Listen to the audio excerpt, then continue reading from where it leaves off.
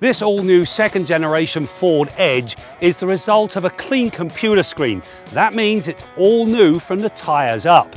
It now gets a derivative of the Ford Fusion platform, which gives it a 25mm stretch in the wheelbase. That brings more interior space and more cargo space. And yes, this Oakville, Ontario-built car is finally going to be shipped to Europe. The all-new platform is 26% stronger in bending and 14% better in terms of torsional stiffness. Now that gives the suspension a much better base of operations. On the rough roads around here, well, it soaked everything up in fine style.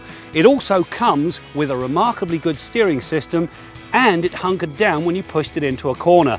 This is a very different Edge than you've driven before. This new Ford Edge is the first car to come with an all EcoBoost lineup. In the base models you get a 2-litre 245 horsepower turbocharged 4-cylinder. Now in the real world it's enough for just about any driver. However, if you're looking for some more excitement, go with the optional 2.7-litre twin-turbo EcoBoost that's found in the Sport model. It really does ramp up the driving characteristics.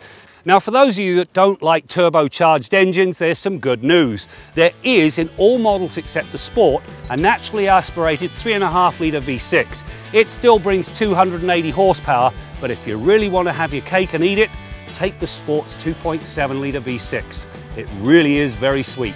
When it comes to technology, there are some noteworthy upgrades. To begin with, the self-park assist, it not only parallel parks, it now perpendicular parks, and there's an assistant that actually gets you out of the parking space. The one I did like, however, was the 180-degree front camera.